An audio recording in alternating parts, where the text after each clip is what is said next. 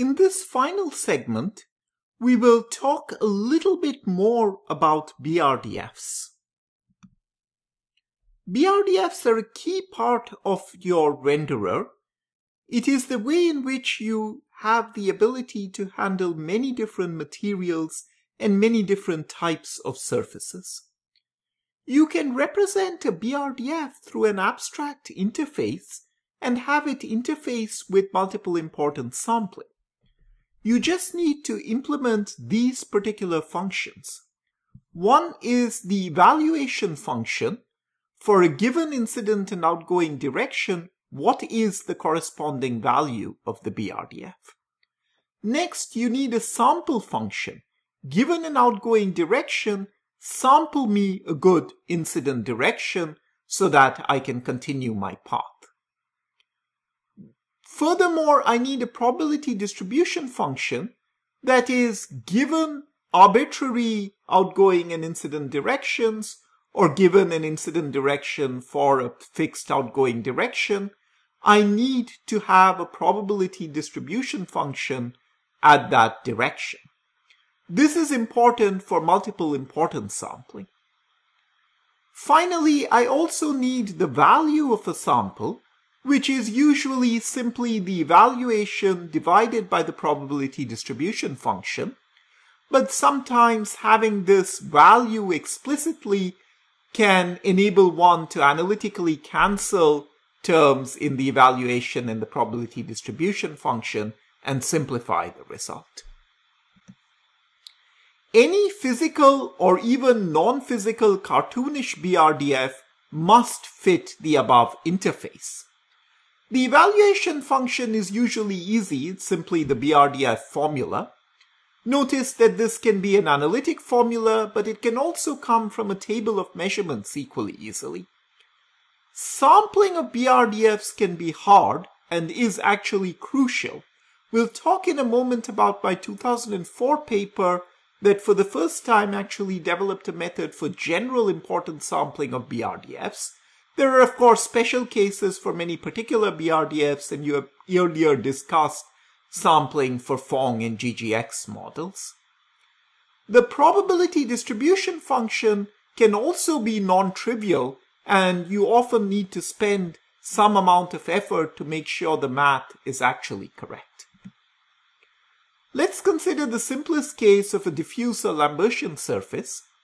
The BRDF is simply a constant. Rho is the diffuse albedo in the range of 0 to 1 divided by pi.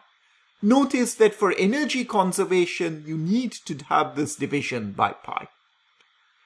The transport function will involve a cosine term in the final evaluation, and that is why the BRDF involves multiplying as well by this cosine term.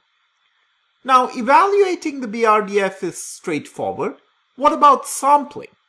So you can either uniformly sample the hemisphere or you can cosine weight. The PDF function, if you are uniformly sampling the hemisphere, is simply 1 over 2 pi, or if you are cosine weighting, is cos theta over pi, and we have seen this earlier. Finally, instead of doing eval divided by PDF, we can also do a new value function, which for cosine sampling would cancel out the cosine term, and therefore you're simply left with the diffuse albedo rho multiplied by the incident light energy from the given direction, Li. We have dealt with BRDF evaluation. We need importance sampling and PDF functions for MIS. In 2004, quite recently actually, it's only 15 years ago, there were no good importance sampling schemes for most BRDFs, including common microfacet models like the Torrance-Sparrow reflectance model. The GGX model hadn't yet been proposed and used widely. In work I did with Szymon Ruszyńkiewicz and Jason Lawrence in SIGGRAPH 2004, we factored the BRDF into data-driven terms that can each be importance sampled, and in this way you can handle the importance sampling of general BRDFs. Today, some form of importance sampling for lighting and BRDFs is standard in production, as well as combining them with multiple importance sampling, and in fact is a standard feature of the production renderer RenderMan since about 2011.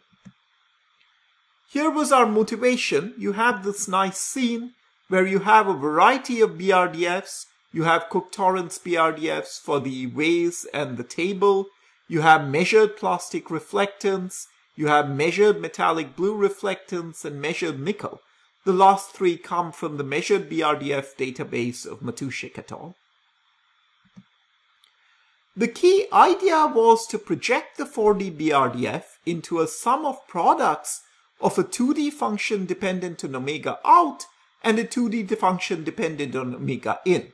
Omega out is known, and so that value can be taken out, but you need to sample over the distribution over omega in, and we showed how to do this. Furthermore, we showed that you need to reparameterize. So omega p depends only on the incoming direction and some reparameterization of the hemisphere. For most of the microfacet BRDFs, this would depend on the half angle, for example. Once you've done that, we could produce results like this with 300 samples per pixel. Our method is on the right, and I've shown you some close-ups, and as compared to the then state-of-the-art method, which is sampling the LaFortune fit, we obtained substantially better results. So in summary, I have told you how BRDFs can fit in the general framework of Monte Carlo path tracing and multiple importance sampling through a simple abstract interface involving evaluation, sampling, and PDF evaluation.